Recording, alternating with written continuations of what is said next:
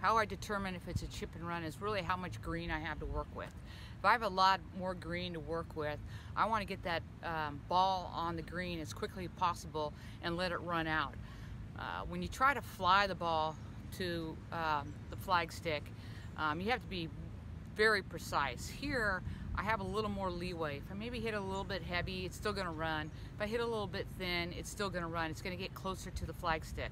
So what I do here is different from just a regular pitch shot, is I'm going to play a little less loft. So this is a 52.